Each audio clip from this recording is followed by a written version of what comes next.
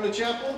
We're glad that you're here, and excited for what's going to happen today. Let's stand and sing a couple of tunes.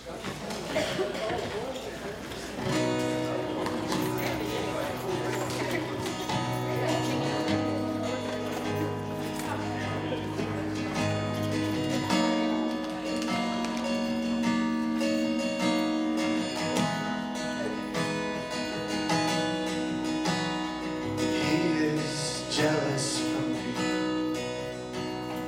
love's like a hurricane. I am a tree bending beneath the weight of his wind and mercy.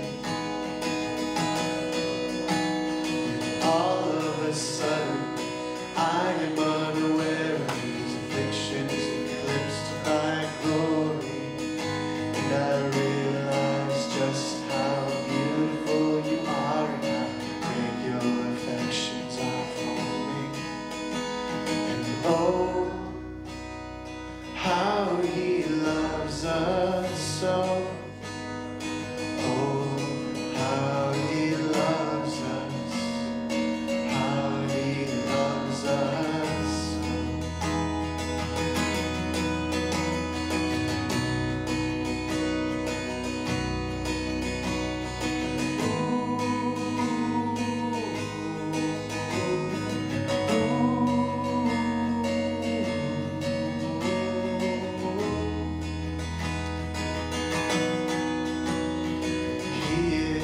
Jealous for me, love's like a hurricane. I am a tree bending beneath the weight of his wind and mercy. And all of a sudden, I am unaware of his afflictions eclipsed by glory.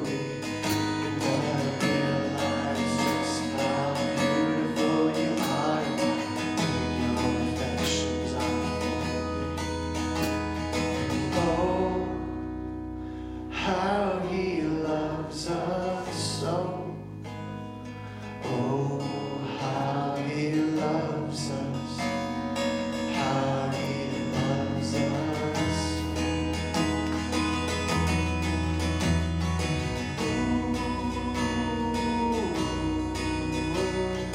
Ooh, ooh.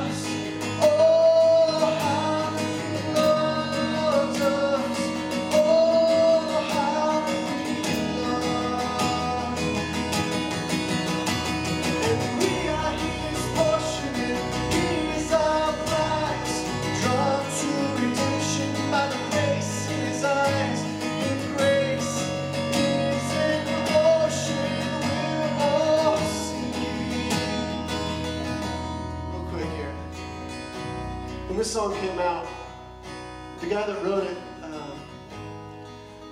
used the word like a sloppy wet kiss. And then another guy was like, I don't think I want to use that word because it seems a little bit inappropriate. And so he said, unforeseen. So I'm a worship pastor, and this debate rages on. Super important. It's just two different types of love, right? How many of you have a crazy grandma? Raise your hand. Seriously. You know who I'm talking about. What kind of kisses does she give you? Sloppy wet. I'm not going to lie, before my grandma passed away, and I love her to death, but she would kiss me without dentures on. That was an experience. And an unforeseen kiss is something just a little different. It's a kiss you're not quite expecting. A kiss that you weren't really planning for. I wouldn't call it a stolen kiss, but maybe you would refer to it that way. I don't know. So, regardless of what kind of kiss it is, this imagery is just meant to tell us God loves us, and His love is unfailing, and He can love us unconditionally, which I think covers every type of love. So today what we're going to do, we're going to sing Unforeseen, just so we all sing the same thing. But if you're the type of person that needs a sloppy wet kiss from God today, know He loves you that way. Here we go. So heaven meets earth like an unforeseen kiss. My heart turns violently inside of my chest. Have time to maintain these regrets when I think about the way that He loves us. Oh, how He loves us. Oh, how He loves us. Oh, how He loves. Yeah, He loves us. Oh, how He loves us. Oh, how He loves us. Oh, how He loves. Let's sing it one last time. Yeah, He loves us. Oh, how He loves us. Oh, how He loves us. Oh, how He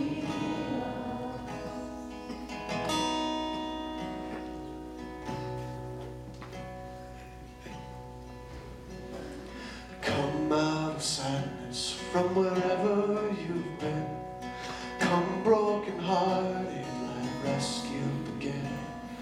Come find your mercy, your sinner come near. Earth has no sorrow and heaven can heal. Earth has no sorrow and heaven can heal. So lay down your burden, lay down your shame. All who are broken, lift up your face. Oh, wonder, come home. You're not too far. So lay down your hurt, lay down your heart, and come as you are.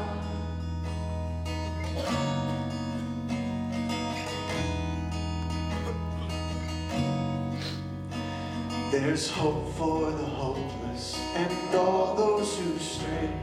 Come sit at the table, come taste the grace.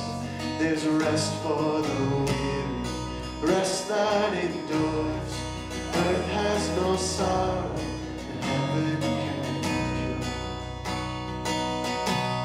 So lay down your burdens, lay down your shame. All who are broken, lift up your face. Wonder, come home. You're not too far. So lay down your hurt, lay down your heart, and come as you are. Come as you are. Sing that again. Come as you are. There's joy for the morning. Oh, sinner, be still. Earth has no sorrow, and heaven can't heal. Earth has no sorrow, that heaven can't heal. So lay down your burden, lay down your shame. All who are broken,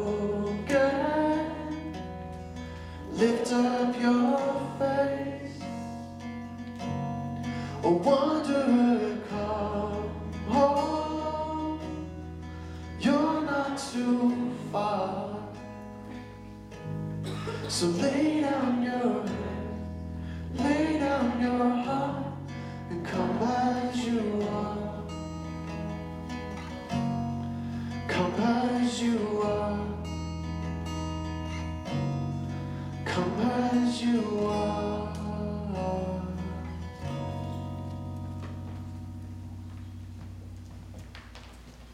Let's pray.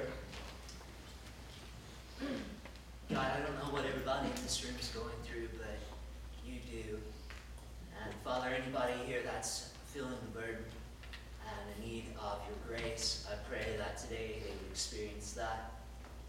Anybody that needs that reminder that you love them unconditionally, just as they are, and you call them to your Son, that Lord, today might even be that day where they would be reminded of that and find strength in that.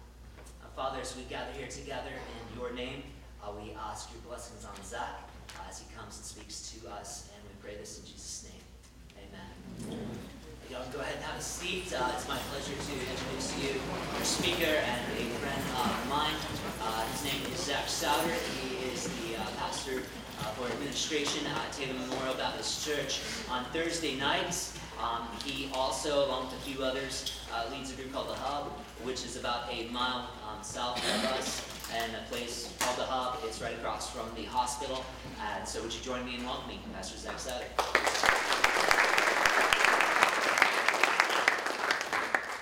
Thanks, Danny. So I have to admit, when I first heard Dane go into a spill about kissing, my first thought was, is a guy who wears skinny jeans qualified to talk about kissing? But, sorry, Dane, just kidding. Dane and I go way back. It's been a long time since we've been able to do this, since he leads worship and I get to speak, but it's cool we get to do it today. If you have your Bible, go to Galatians. We'll be in chapter 2. If you have it on your phone, you can pull it out. If you don't have it, that's fine. What I want to do is tell you a little bit of the backstory before we get into the scripture I want to share with you this morning. So there are two guys you need to know, Peter and Paul. So imagine Peter is a lot like the guy at practice who keeps making you have to run extra laps, right? He's the guy that won't shut up. He's the guy in class. That's Peter. Peter is the unofficial leader of the disciples. So everybody just had like a name on. You're like, yeah, I know who that person is. I saw that. So Peter's the unofficial leader of the disciples. He's the one that sort of talks. He's the one that puts his foot in his mouth a lot. So you should know that's Peter. And then Paul's a guy who had just a crazy conversion experience when he came to know Jesus. Jesus met him on the road to Damascus, and a bright light blinded Paul. Jesus changes his name at some point from Saul to Paul. And so Paul is the guy who is probably always running the extra lap, always doing the extra thing, always doing what he's supposed to do. So that's Paul, okay? So these two have an interaction that is not fun. Right? So here's what happens. Peter, a guy who should have known better, has been doing what he's supposed to be doing. He's been hanging out with people he's supposed to be hanging out with, people who are different, people who don't know Jesus. And Peter's been sharing with them. He's been telling them the gospel. He's been hanging out with them. Well, what happens is a group, an uppity group, a group who would be the in crowd or the cool crowd comes to town, and Peter withdraws from the people he's been hanging out with, and he starts to hang out with only these uppity people, only these Jewish people, instead of hanging out with everybody. So he begins to show favoritism, and he begins to do things that only Jewish people do, and he begins to fall back into believing that the law is the thing that matters the most, that it's not the gospel of Jesus. And so when Paul sees this, Paul comes and he confronts Peter and he says, Peter, you can't do this.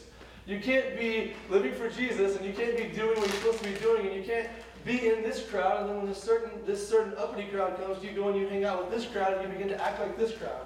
You get to be who you were called to be no matter where you go. Right, it would be similar to in junior high, if you can remember back that far, right? You would hang out with this crowd of friends, and you would do what they would do, and even if it was stupid stuff, you would do it and sing loud and whatever. But when the cool kids came around, right, you would go to this crowd, and you would act differently, and you would just kind of like blend in and do whatever they were doing. Well, that's what happens. Except for this time, the weight of what's happening is greater. Because what Peter is doing is he's leading people who don't understand about Jesus away from the gospel instead of leading them toward the gospel. Right? So here's what happens. Galatians 2, chapter 15, this is what Paul says following that interaction. We ourselves are Jewish by birth and not Gentile sinners. Yet we know that a person is not justified by works of the law, but through faith in Jesus Christ. So we also have believed in Christ Jesus in order to be justified by faith in Christ and not by works of the law, because by works of the law no one will be justified. But if, in our endeavor to be justified in Christ, we too were found to be sinners, is Christ then a servant of sin? Certainly not. For if I rebuild what I tore down, I prove myself to be a transgressor. For through the law I died to the law so that I may live to God. I have been crucified with Christ, a verse you may have heard. It is no longer I who live, but Christ who lives in me. And the life I now live in the flesh, I live by faith in the Son of God who loved me and gave himself for me. I do not nullify the grace of God, for if righteousness were through the law, then Christ died for no purpose. Some of your Bibles say, well, then Christ died for nothing. Right? So here's three things I want you to see. First off, that our response matters because it reveals our understanding of the gospel. So the way we respond to Jesus reveals what we really think about him. In essence, if I just say, well, Jesus is Lord, or I just say his name and I do whatever I want to do, what I'm revealing with my actions is that I don't really believe Jesus is who he said he is. I don't believe that he did what he said he would do. Right? Secondly, we are justified by Christ alone because he's the only one able. Now listen to this. Only Christ can change your life ultimately. Right? You know this and I know this. Right? There are things in our lives, be it sin, be it things we shouldn't do, be it sex, drinking, all those things that you've heard don't do. Right? Or if it's just I talk about people's backs or our gospel, whatever. We can, on our own effort, fix those things for a little while, right? I can be a good kid for a little while, right? But eventually, my actions will reveal what's in my heart, right? Eventually, you will see the real Zach, right? Hang out with me long enough, you'll know that I'm a sinful person, right? I may fool you from the stage, I may be dressed like a pastor, right? But play softball with me long enough, and you'll understand I don't always act the right way, right? That's why we all need Jesus, right? So verse 16, Paul says this, yet we know that a person is not justified by works of the law, but through faith. Then in 21, he says, I do not nullify the grace of God, for if righteousness were through the law, then Christ died for nothing, right? So if I can do what I'm supposed to do on my own and I don't need anybody's help, then Christ went to the cross for no reason. But I can't do that. I just revealed to you that I can't do that, so therefore, Christ went to the cross for me and for you. Right? It changes the whole story. Right? There's a reason Christ went to the cross, and that's so that we would follow him. Right? And if you look in verse 19 and 20, we live for Christ because he died for us. Verse 19 again. For through the law I died to the law so that I may live to God. I no longer live, but Christ lives in me, and the life I now live in the flesh, I live by faith in the Son of God who loved me and gave himself for me. Here's what I want you to see. That's not bad. Don't freak out. Okay? Here's what I want you to see. The scripture says that I can be made right with God through Jesus. Right? And to be made right with God, it means I surrender my life to Jesus. It doesn't mean that I just pay lip service to the person that Jesus is. Right? I think for far too long you've heard the gospel like this. Hey, if you don't want to go to hell, say this prayer and you don't go to hell. What the Bible says is surrender your life to Jesus and he will take care of everything else. Right? What does it mean in my life to live for Christ? What does it mean that I've been crucified with Christ? Well, here, I want to show you real quick. Okay, so I know some people in the audience. I need your help. Taylor, come here. Corey, come here. Cruz, come here. Kristen, come here. Here's what I want to show you. Right? I need like a big, come here. I need you. Yes, you. You, I need you. Hey, Dane, I need you to come back out here real fast. Come up here on the stage real quick. I want to show you something. I need you to be Jesus. I'm going to redeem my skinny jean joke with Jesus. Alright, so I need you to be sports, and you to be hobbies, and you to be your relationships, and you can be your studies, and you get to pick family or work. Alright, I'll pick that too. Alright, so come over here real quick. So here's what happens. Come over here on the stage. Right, so you're going to stay over there for a second. Alright, so our lives are made up of all these kinds of things. Right? And if you're a college student, all these things exist in your life. So what you hear a lot of times is in your life you have to have the right priorities. Right? You need to get your priorities in order. Get your priorities in order, right? If you're at practice, your coach wants sports to be the priority. If you're in class, your teacher wants class to be the priority, right? All those things. I was a college athlete, I understand all that for sure. So here's what happens. So you try to get these in order. So of those, which one would you say is number one? Family? Sure? Alright, so you would do that. So come up here, family. What's your name, family? David. David. Thank you for playing my game, David. Alright, so which one would you say is next? Sports. There are more sports than studies. studies. Come here. So you stay in line, David. You gotta get in the line. All right. Now which one's next? Studies. All right. Come on, Cruz. I'm glad this is an honest crowd that you didn't put studies at the front because you'd have been lying to me. All right. Which one of these is next? Hobbies. All right.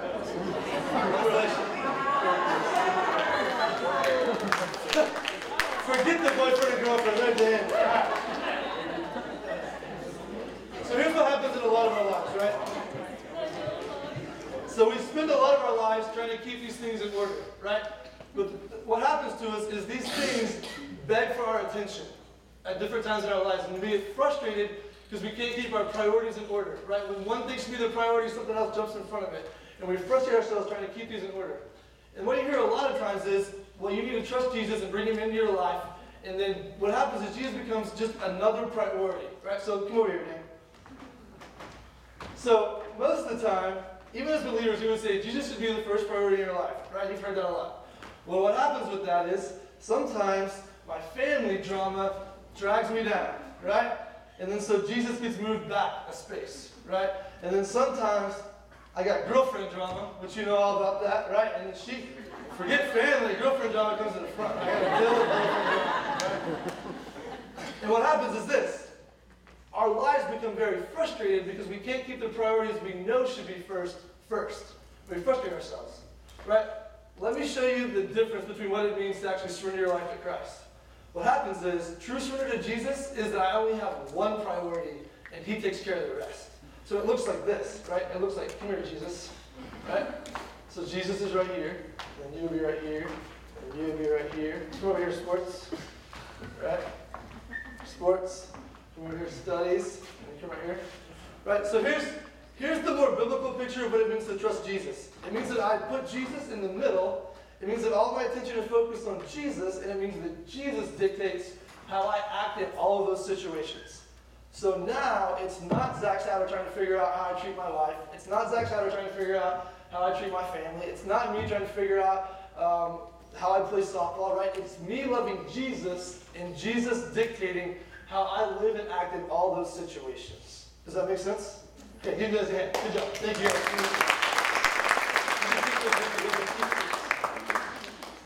So I want to close with this. There are two things I want you to see from that passage of scripture, right? The first thing is this, is the gospel is the thing that changes you and changes your heart. On your own, you can never change your heart. I know there are a lot of you sitting in this room. I sat in a room like this at Oklahoma Baptist University every Wednesday for chapel. Right? And I was an athlete, so I sat with the baseball players with our hats backwards in the back right corner. I get it. And nothing in that, and the whole time I was sitting there, I would know that things were not right. I accepted Christ when I was 7 years old. I've been following Jesus for a long time. But I would know that there were not things right in my life, and that God was saying, there's some things that I need you to work on. I struggled my entire college career trying to keep my priorities in order. Girlfriend, baseball, school, whatever. It wasn't until somebody named Matt Chandler said, there's only really one priority in your life. There's only one priority you should have in your life, and that's Jesus. And that's because Jesus is the only person that died for your eternal soul. He's the only person that loved you enough to die in your place. Right? Scripture says that God sent Jesus because he loved us so much that he died for us. Right? God made him who knew no sin to be sin on our behalf so that in Christ we may have eternal life, we may have a relationship with him. The gospel is the thing that initially changes your heart. And secondly, the gospel is the thing that continues to change who you are. Right, there's this big word we use in church. It's called sanctification. Sanctification simply means you become more like Jesus day after day after day.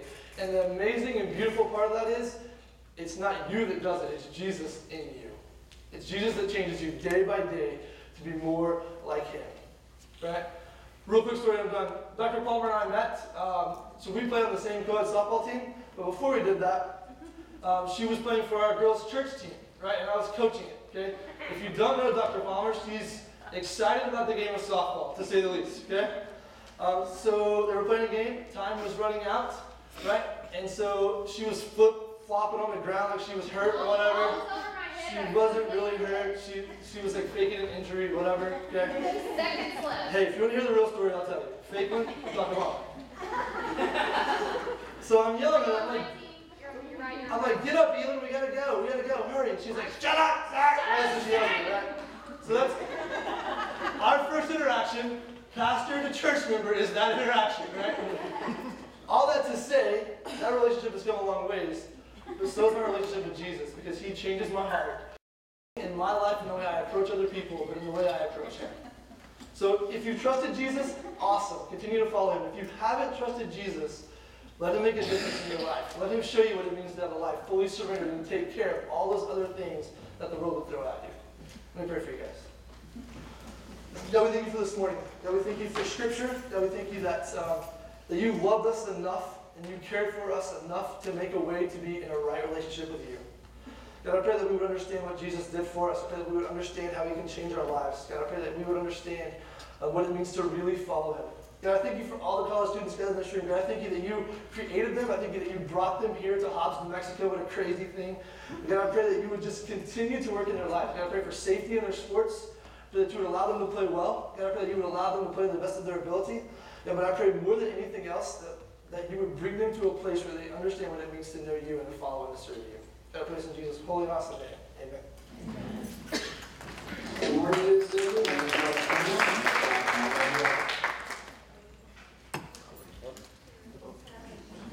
Good morning, USW. My name is Alex Sandoval. I'm Andrew Alfaro. And this is USW News. Thank you for joining us. We're going to start off the day with Thursday at 10 a.m. There's the president inauguration for President Thurman. Be there at 11 o'clock. There's a luncheon right after at the Student Life Center. And right after that is the rededication there at the soccer field. And you know what excites me about this, Andrew? It is the first time we're going to use the USW soccer field since, gosh, I don't even remember the last time.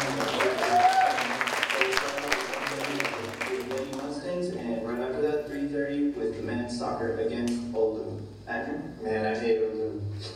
Anyways, continuing on Thursday, we're going to have a movie night at 7 o'clock, and we're going to watch Fast and Furious 7. And also, don't forget, guys, pumpkin carving on October 6th. You need to go sign up so we can get an estimate on how many pumpkins we need. And it's going to be a lot of fun, a lot of carvings, you know, a lot of contests and everything. It's going to be a lot of fun. Also, don't forget homecoming. Homecoming is a big thing here. That's going to be October 12th through the 16th. And it's going to be a lot of events going on during the week, a lot of dressing up on certain days, and it's going to be really cool. And also, there's going to be a dance, a homecoming dance. Everyone needs to show up. It's going to be a lot of fun with black lights, a lot of dancing, good DJs. It's going to be really good, Alex.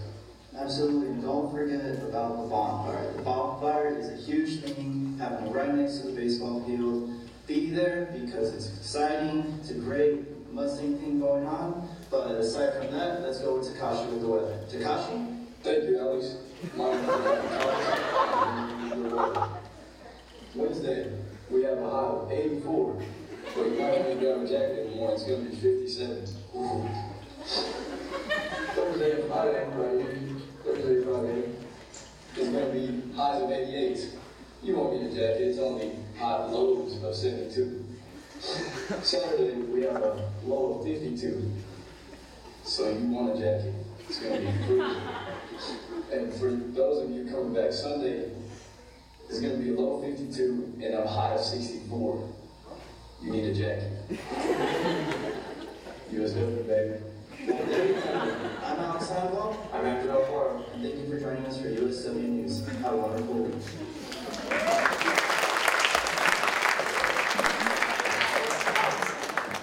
I look forward to the news next week.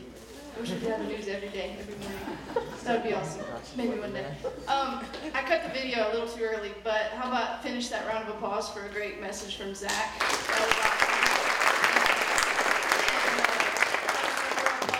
He talked about knowing Jesus, and if any of you don't know Jesus, Danny and I and anyone else on campus would love to talk to you about it personally so that you can get to know Jesus. And we love to hear what's going on in your life and your relationship with Jesus already. You saw the announcements in the video. Tomorrow's a big day for us here on campus. Let's put on our best smiles and happy faces and have a good time. And then also, I wanted to add again, how many of you know what FCA is? Okay, that's why I'm going to say it again. FCA stands for Fellowship of Christian Athletes. What it is basically it's a Bible study on campus. It's a time to just come hang out. You don't have to be a Christian and you don't have to be an athlete to be there.